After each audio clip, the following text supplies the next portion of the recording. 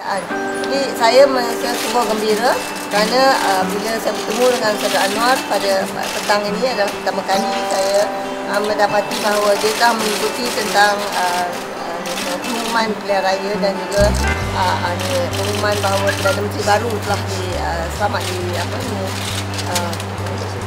sumpah, dia akan sumpah tadi. Dan dia memang nampak kaya. Ini memberikan impetus dia untuk dapat sihat lagi. Dia ada kekuatan dan ada excitement dan juga。敦马哈迪宣布就任首相之后，在今早的记者会上宣布，国家元首已经谕令赦免公正党实权领袖安华。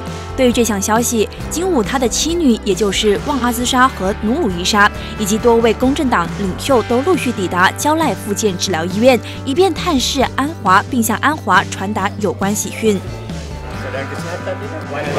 Yeah, he was extremely happy, extremely happy, extremely happy. Especially after we have waited for almost 20 years, in the context of reform movement.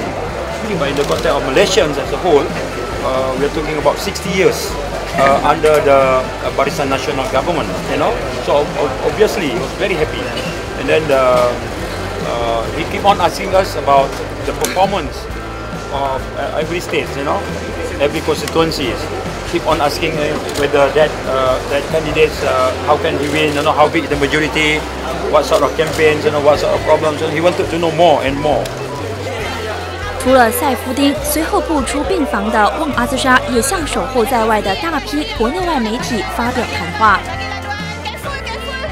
Juga merasakan bahawa memang kita mencetuskan, rakyat telah mencetuskan satu gelombang sampai kita dapat mengukir sejarah, menukar kerajaan yang sudah lama pada 61 tahun ini, dan dia merasa bahawa dia walaupun tidak bersama-sama dalam gelanggang, namun ini adalah satu aktif pemerhati yang merasakan bahawa sumbangan sedikit pada perkembangan ini adalah daripada dia sendiri.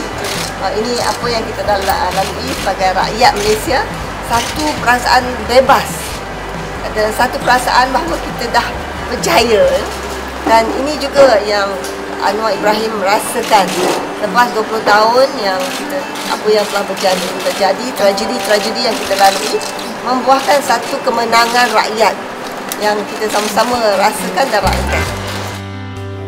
无论如何，外界谣传安华会在今天被释放已经被证实没有此事。而身为律师的西华拉莎也说，宽赦程序可能需要几个星期，目前有关手续已经在进行中。